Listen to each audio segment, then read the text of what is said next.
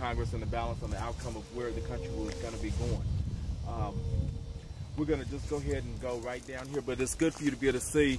If some of you that might have glasses, you might can see a tall area over in there, and that would be Park College, where there are supposedly original deeds and titles to the Quindaro Freeport when they transferred it from the French Canadian Wyandotte Indians to the Western University or AME Church for their stewardship in the former city of Wyandotte City before it became Kansas City, Kansas, or the new unified government.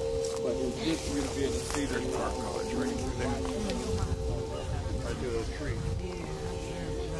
They have found 100 commercial structures in the downtown area. And I forgot to mention that during the tour, there would be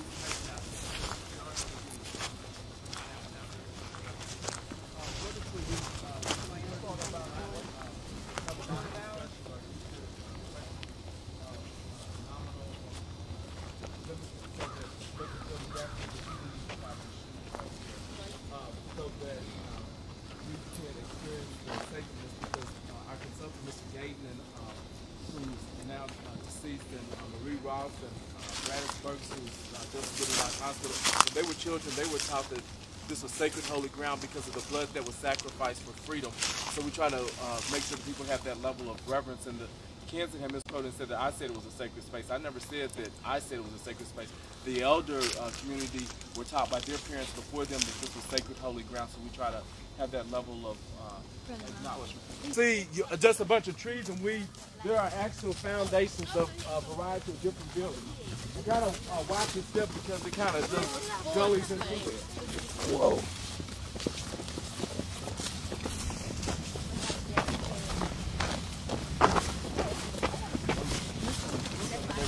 That's good.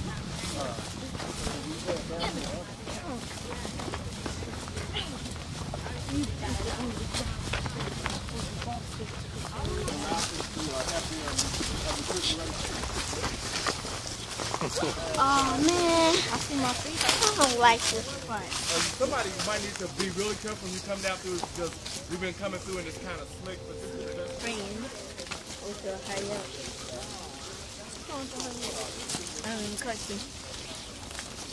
Oh man. It's what they call. Oh, everybody's not over here.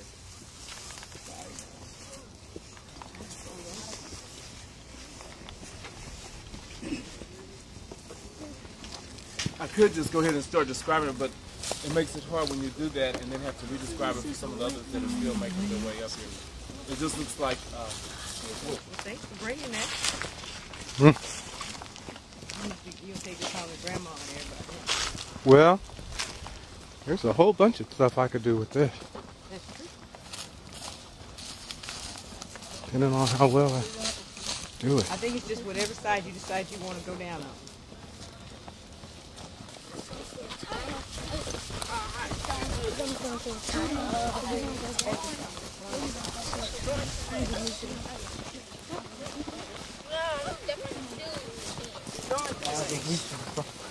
And I got a headache down there.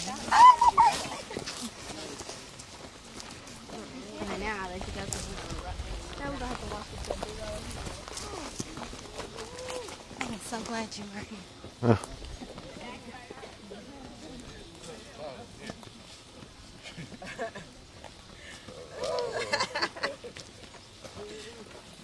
It's a long hill. That's a bridge. See that bridge over there?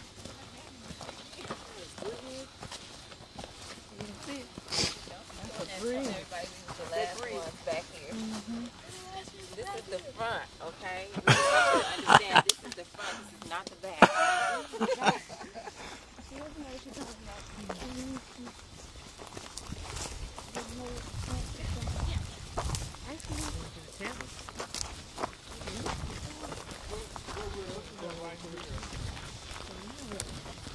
What we're looking at right here maybe looks like this somehow in the box, but the story behind it. That's you guys. Let y'all be photographers. Coming out what we have here is the Quindaro House Hotel, which was 2 stories and had rooms for 40 that housed the Union Army soldiers in the mid-1800s, and also, according to the people in the university community, both at KU and K-State, UMKC, is that Quindaro actually marked. We can't do the tour with in between conversation because it makes it too hard. But what makes it really important is that this particular land with the stone and the setting and this location marks and documents the migration pattern of an African population into the West. And to see that the stones are still standing after 150 plus years are in themselves a miracle. You can see that the walls are falling down, and again you have a set dirt over them. But if the site had never been covered over by the flood of '93, it would be a really bright, vibrant, goldish looking color with red natural native limestone. But this particular property, even though you just look at like stones, can anybody guess how much the federal government appraised this at a cost for being restored? About 34 million.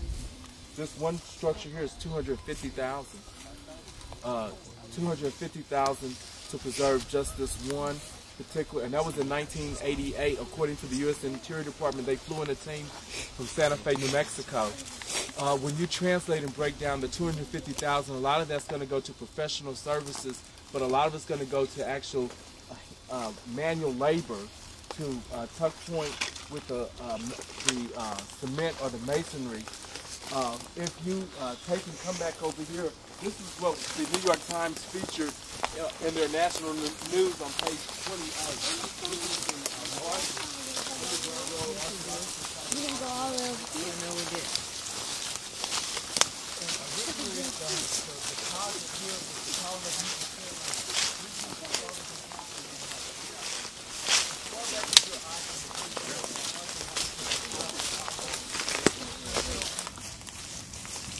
Some of you that have really nice shoes, you might not want to come there because it's kind of like a dewy place. But to be able to be a part of anything that has this kind of magnitude, where you can see where the walls are still standing, and they were hand cut by slaves with the French Canadian Indians. That in itself is really like the Interior Department's place. I know when you had older people here at Western University, they've gotten back down here where you see the overgrowth of the trees, they dispersed in serious crime because they were told that at some point this would be a famous city and that the world would clamor to get to it. And here you have virtually, I mean, you see people now that have retaining walls that don't stand. This is through the flood of 1911, the flood of 51, and again, most of us standing around, we're here around the flood of 93, and here they still stand, despite all those odds. But there's going to be a need to have this specific kind of masonry, tuck pointing, to make sure that they endure and go through, and just to see, you know, with the human eye, the capacity. The Interior Department, the State Historic Society, both Missouri and Kansas were all very enthused and excited about it. And apparently that area right there, where you can see these 3 funnels, were a portion of the porch area.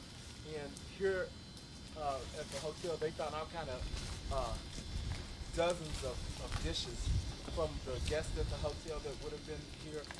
There's enough artifacts and relics to fill 2 to 3 football fields. And this right here was in a, just like you see that wall standing there, this right here in the middle of the hotel, its main beam went all the way straight down to right there and then stopped, which would be able to take it to its next level. And right over there was the Massachusetts Life Insurance Company, and over on the other side of where this gentleman is in the gold jacket is the Otis Webb Hardware store. But there's 4 hotels that are this magnitude here. And this was the only one that they excavated in detail because the State Historic Society clamped down and told them no more until there was a decision on whether it was going to be preserved or become a dump